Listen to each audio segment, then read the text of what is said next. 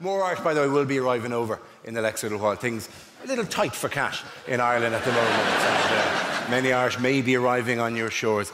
Beware, by the way, that it's been a very IT-type economy in Ireland for the last while. There's not been a lot of building work done by these people, but they will take the work. And in fact, they will stand on your doorstep and go, oh yeah, we'll do that. Oh yeah, we'll do that, no problem. Well, we'll lift that and we'll move that and we'll take that over and we'll rise that up and we'll do it, no problem at all. We'll get that done for you. Don't you worry, we'll get that done, no problem at all. Google it.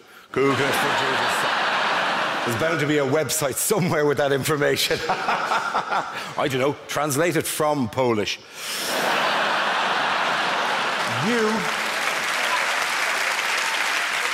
You will be crying out for the polls in about a year's time when you see the mess we're about to make of your houses.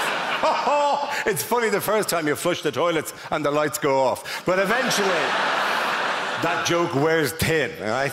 In about a year's time, every DIY store in the UK, every Wickes, every Homebase, every B&Q is going to be rammed with Irish builders trying to describe tools they vaguely remember from a generation ago.